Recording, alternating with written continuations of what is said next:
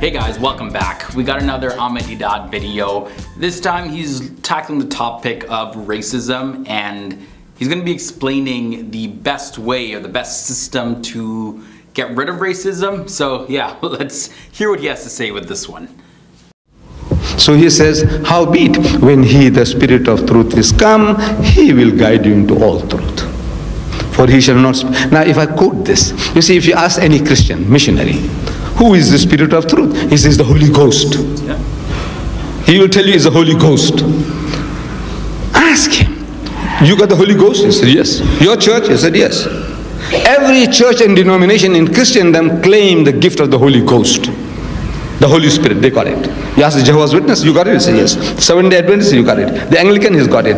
The Lutheran, he's got it. The Roman Catholic, everyone. 1,000 sects and denomination among the whites of South Africa in my country, they got it. And 3,000 among the blacks, sects and denominations, they got it. What? The Holy Ghost. I am asking, what did the Holy Ghost tell you in 2,000 years? Which Jesus already didn't give it to you in so many different words. Give me one. Only one new thing, new thing. Jesus, I have yet many. I said in English, many means more than one. He will guide you into all truth. I said all in English means more than one. I don't want more than one. I want only one. And for 40 years I'm asking, learned men of Christianity, gave me one new thing that the Holy Ghost gave you in 2,000 years to any church. Any church. Bring it, I want to hear. There isn't. I said we have problems. We have problems. The biggest problem is race. In the world today, racism. We are all racists. I said we are all racists. Nobody is exempt from this devilishness, this sickness of racism. No matter how much we boast.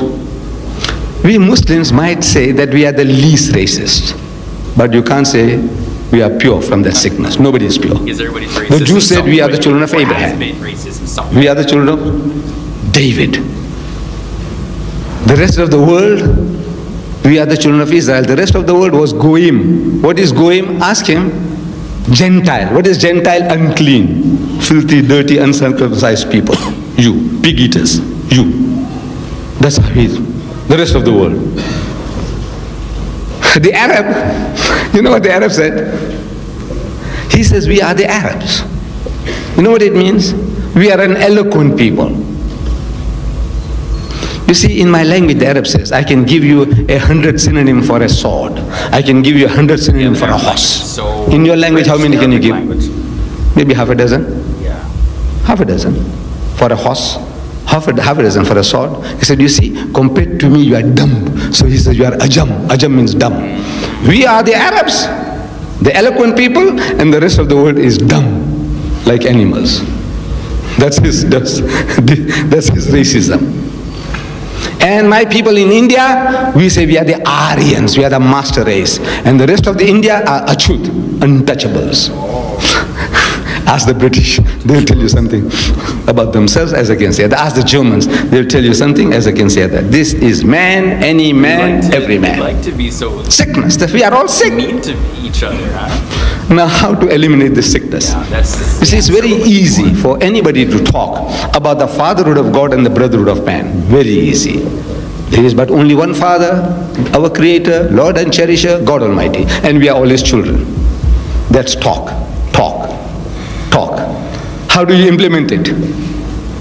System. You require a system. Talking is easy. Preaching is easy. How do you implement that brotherhood? Judaism hasn't got it. Christianity hasn't got it. Jesus Christ himself, he discriminated in his own time.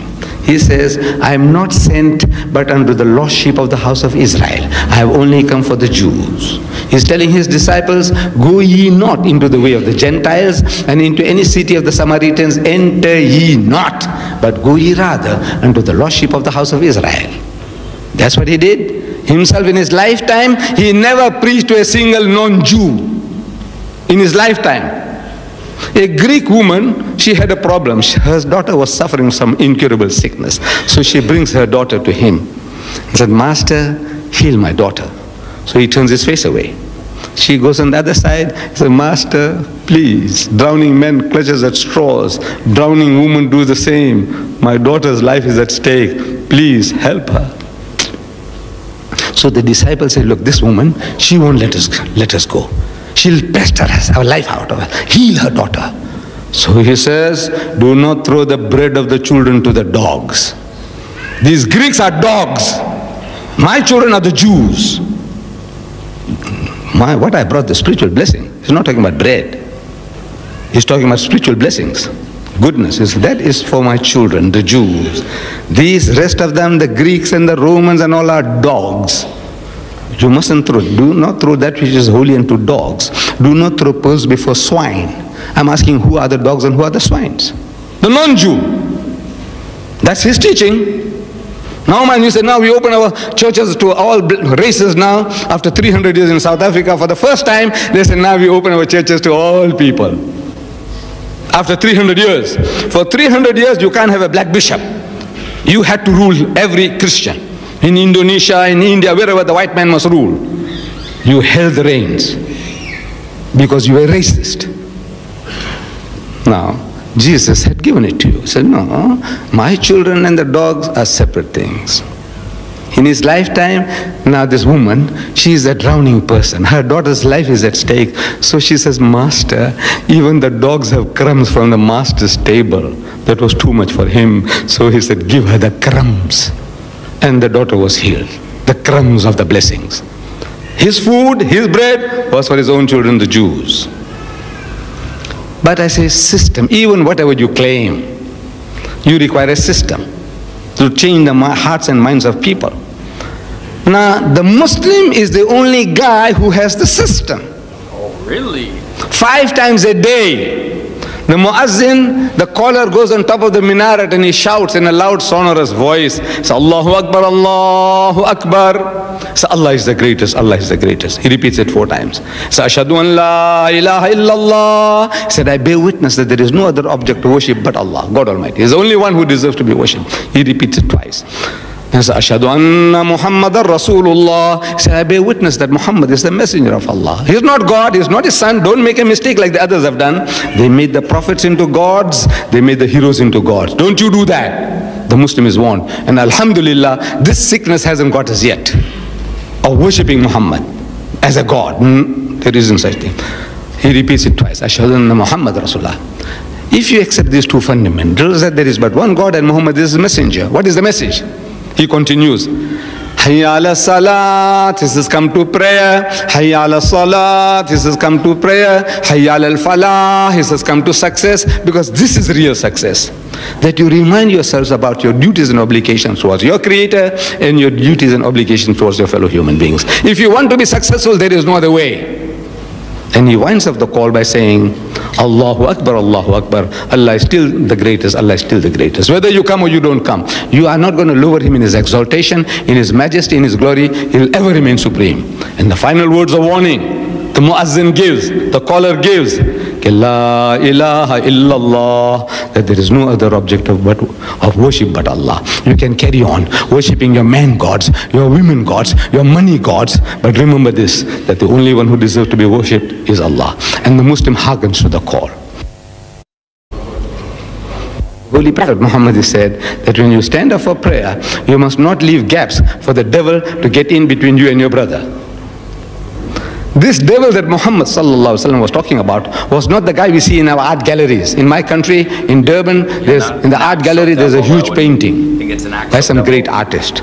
You see in that painting a beautiful woman with wings, well proportioned, and she's got a wand in her hand, and she's directing the devil to go to hell.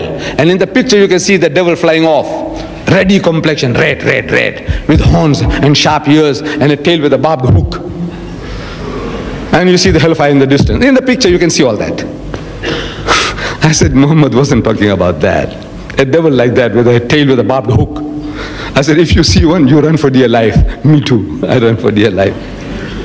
You stand there and reason with him? You listen to him? Never. Devil comes in a beautiful form. Wallah, makes things appealing to you, so you get caught. He comes in that form, you run. Muhammad wasn't talking about that. He was talking about you, yourself. He was talking about you, your racial pride, your arrogance, your riches. I am white, he's black. I am rich, he's poor. That devil must not be allowed to come in between you and your brother. No gaps left. This is what Muhammad, 5 times a day, we get together and we finish off our prayer. Go and watch them in the mosque. Sometimes prayer time. Ask the Muslim friends if you know. They say, look, we want to see how you people pray. And you watch. When they finish off, they say, Assalamu alaikum wa rahmatullah. So peace and blessings of God to everybody to the right of me. Assalamu alaikum wa rahmatullah. So peace and blessings of God to everybody to the left of me. When I did this, I see an African there. When I did that, I see a Chinese here. When I did it again, next time I see a white man there. Next time I see a colored guy there. I see an Eskimo this side. So in my heart and mind, this is my brother, this is my brother, this is my brother, this is my brother. System of eliminating this racism. We are still racist. The sickness is there, it hasn't left us. But the system makes you the least racist. I'm still ashamed to say that we are not free from the sickness. Whether you're a Pakistani, or you're a Bangladeshi, or you're a Punjabi, or you're a Turk, or you're an Arab, I say we are all sick. The system is there to eliminate these feelings of racism out of you. Then on a Friday, bigger gathering. Then once in a lifetime you go for pilgrimage, and there you see, this is the Chinese, Muslims. And the guy from Ethiopia is black as coal, my brother. And the guy from Turkey with blonde hair and blue eyes, my brother. I didn't imagine all this. To me, all Muslims I said look like me. Now I see an Ethiopian is a Muslim, and the Madrasi is a Muslim, and the Chinese is a Muslim. My brother, my brother, my brother. A system of bringing people together and working out this poison of racism.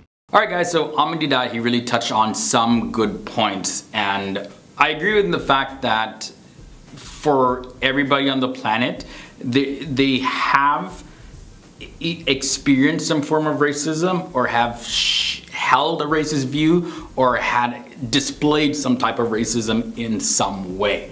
And you know, he says that this system makes Muslims the least racist. Maybe not, you know. It is good when you can recognize that, hey, other people from different backgrounds, they may look differently. They're your brother, they're your sister. It's great, you know, brothers in humanity, sisters in humanity, because we're human first. Now, I do have to say though that surprisingly, the most amount of blatant overt racism that I've actually experienced came from Muslims, and it's largely for the fact that, you know, I'm black, my wife is white, and the comments that we get sometimes online, it's predominantly from Muslims about like, oh, race, and you shouldn't intermix and things like that, and oh, you know, just all these type of comments. So I'm like, interesting. Ahmed Deedat said that Islam has a system to make them less racist, but that really hasn't been my experience. And not to say that it's just Muslims that I've experienced racism from, but of other people as well. It's just the most blatant, overt racism that I've experienced has been from Muslims. And we also got to be real with ourselves. You know, I've said racist things in the past and have held racist views. And sometimes like the belief is so tightly held that you don't even think it's racist. You're like, oh, interesting. That is kind of racist. That's very judgmental of me. So I've been doing a lot of work over the past years to actually really eliminate that. You know, see people for being people. And I've come a long way where, well, I've never been a highly racist person in the sense that I only stuck to certain people that I hang out with. I've had friends from all different backgrounds, but yeah, what Ahmed Deedat is talking about, man, it is really like deeply ingrained in the human fiber.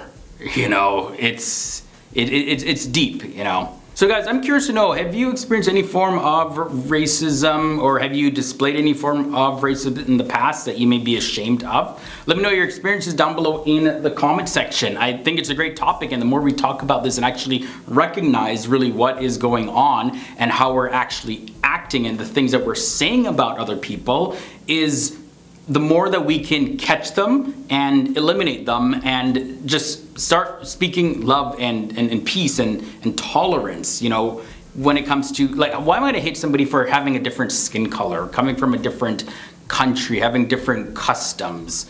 Why would I do that? Like, is there any benefit in the long term?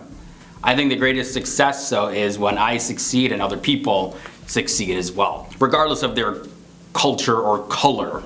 So that's my 2 cents on this, guys. I'm gonna get on out of here. Thanks for hanging out with me in another video, and I'll catch you in the next one. Later.